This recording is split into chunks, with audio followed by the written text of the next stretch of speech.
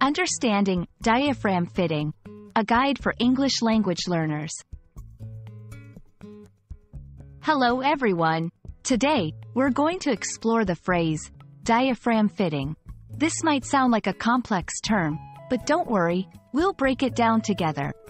By the end of this video, you'll understand not just what it means, but also how it's used in different contexts. So, let's get started. The term, diaphragm fitting, is primarily used in two contexts, medical and mechanical engineering. In the medical field, it refers to the process of sizing and positioning a diaphragm contraceptive device.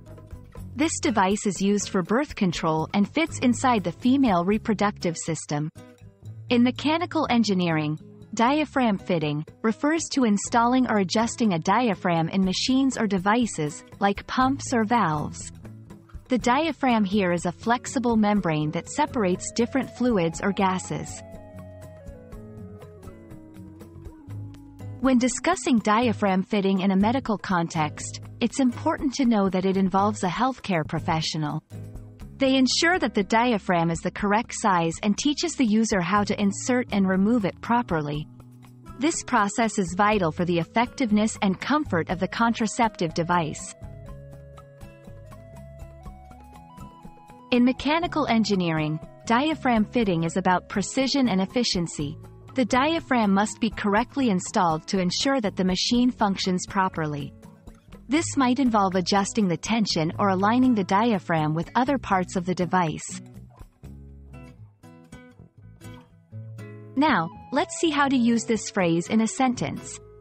In a medical context, the doctor scheduled a diaphragm fitting appointment to ensure the contraceptive device was comfortable and effective. In an engineering context, the technician spent the afternoon on diaphragm fitting to prevent leaks in the hydraulic system. I hope this video has been helpful in understanding the phrase, diaphragm fitting, and its applications in different fields. Remember, context is key when it comes to understanding and using new phrases. Thanks for watching, and see you in our next English language learning adventure.